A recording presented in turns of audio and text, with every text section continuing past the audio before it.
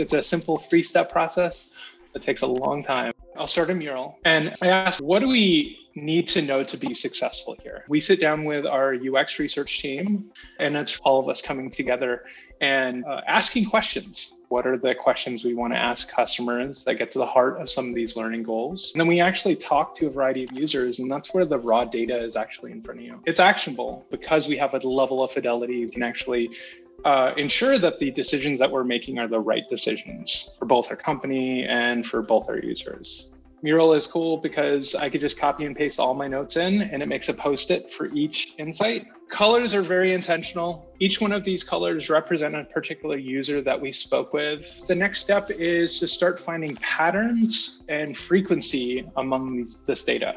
So we're trying to find patterns by finding post-its across the colors that represent similar ideas. Now it's a lot easier to kind of dig into specific information. You take this raw data, these customer conversations, and you're like Neo staring into this matrix. Like all of those post-its now start to have meaning. We're not jumping into a solution mode. We're actually boiling this up to an actual insight that we can work with. If we're working on a particular feature that we think is important that plays into our KR and an executive says like, oh, why is this important?